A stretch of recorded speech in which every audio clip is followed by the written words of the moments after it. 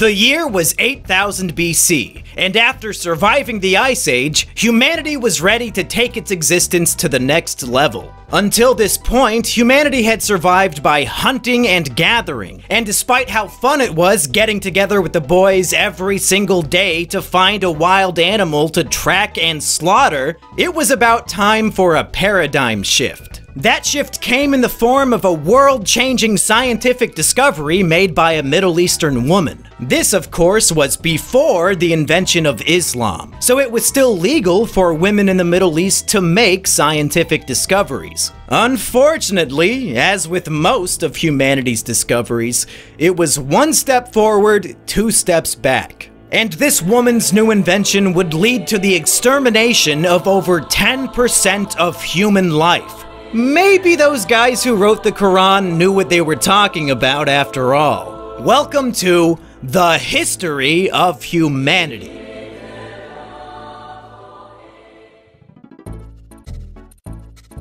So, what was this paradigm-shifting new invention that would doom hundreds of thousands of people? Well, one day after picking the seeds out of some grains and throwing them in the trash pile, a woman noticed that new plants were growing in the same place. Now, you might be inclined to roll your eyes, since these days even a 4-year-old knows that planting seeds can grow new plants, but you've got to put things into perspective. Think about how dumb the average person today is. These people were 10,000 years dumber than that! Once people realized they could grow their own food en masse, the majority of human life shifted from hunting and gathering to farming, with the most popular crop worldwide being wheat. So if your favorite food wasn't bread, you were shit out of luck. Now that farms were popping up all over the place, people decided it would make more sense to just live together and work the farmland as a cohesive unit. Villages of farmers began cultivating together, building homes side by side and forming communities. But you can't just have groups of people working together all willy-nilly without proper management and planning. So the concept of a village leader was created.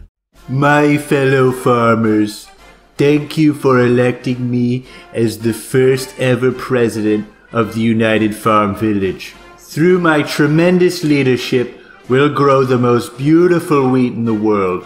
That I can tell you.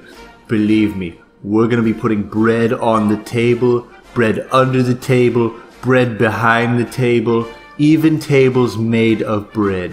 Basically, it's gonna be a lot of bread, okay? But believe it or not, people soon became bored of eating nothing but bread. That's when they came up with a brilliant solution. What if they could grow and harvest animals the same way they did crops? Instead of hunting for animals every day, humanity could just farm them. These earliest farm animals consisted of pigs, sheep, goats, and cattle. And over the course of 1,000 years, these animals were completely domesticated and lived right alongside humans. But uh-oh, it turns out living in close proximity to animals and their shit can have adverse effects on the human body. New diseases began to infect and kill people by the thousands, and since they had no idea where these plagues were coming from, they did nothing to fix the issue.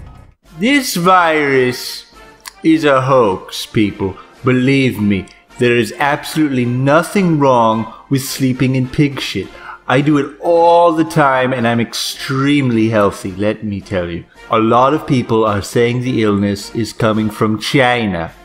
I know China doesn't exist yet and won't for thousands of years. But that's what I've been hearing, okay? Okay. But it wasn't just the pig shit plague that was killing people. Now that humanity had mastered nature by domesticating livestock and growing their own crops, mankind needed something new to hunt. Each other. Picture this. You live in a farming community, but oh no, your wheat crop has failed this year. There's no bread in sight.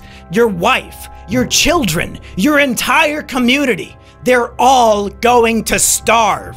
Hunger and desperation have taken over your mind, body, and soul, and you just so happen to notice that the neighboring village had a bountiful wheat harvest this year. Do you see where this is going? We need to build a big, beautiful wall around our village to protect us from our crooked, disgusting neighboring village to the south.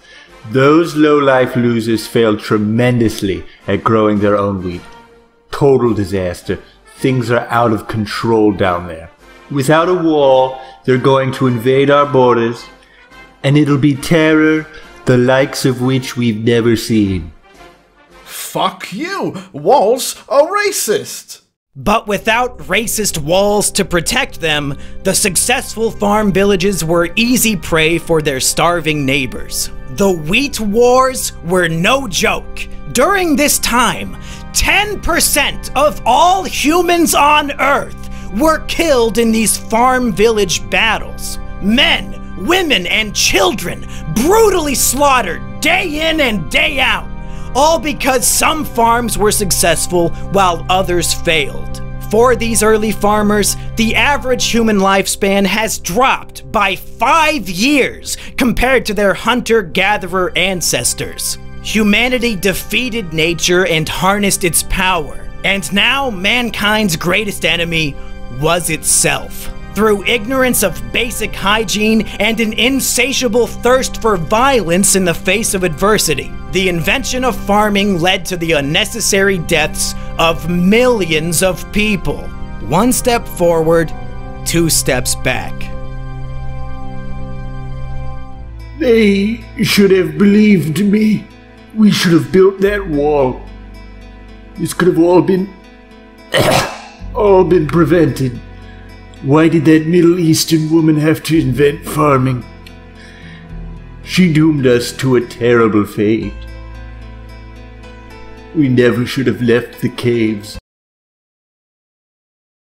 Yo fam, it's time for the Comment Corner, the segment where I respond to comments from the previous episode. But first, a word from our sponsor. This episode of the History of Humanity was brought to you by Grimchan.xyz, the spookiest image board on the internet. Grimchan is an up-and-coming image board looking for new people to join the spooky fun. So if you want to check it out, click the link in the description or just go to grimchan.xyz.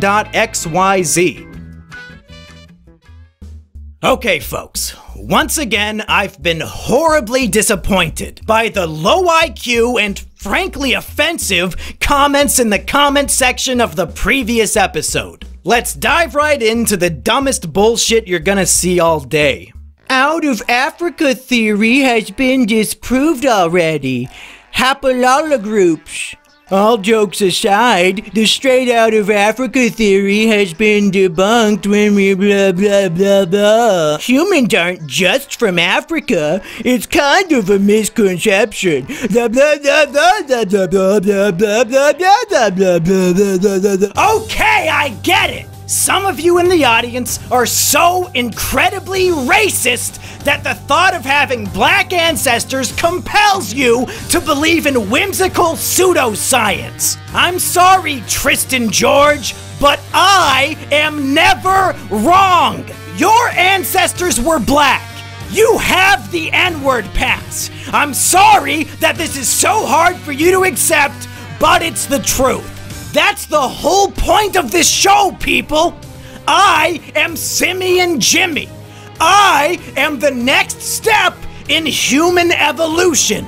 It doesn't matter what human scientists or historians have to say. I am literally more intelligent than all of them put together. Do you think I like doing this show? It's charity. I'm using my intellect to enlighten the human race to the truths of their own history. And you two-fist-brained morons in the comment section dare question my teachings? Stop being racist and stop questioning me, or else I'm gonna get very upset and I'll probably cry.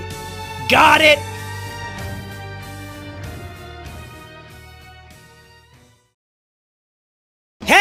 Hey everybody, thanks for tuning in to episode 3 of The History of Humanity. I would like to give a special thank you to my patrons whose names you see on screen here. Without their support, I'd be nothing more than a pathetic nobody like all of you. If you would like to sponsor a future video, feel free to email me at mumkeymeer@gmail.com or just shoot me a DM on Twitter at SimianJimmy. That's all for now. I'll see you next time, folks.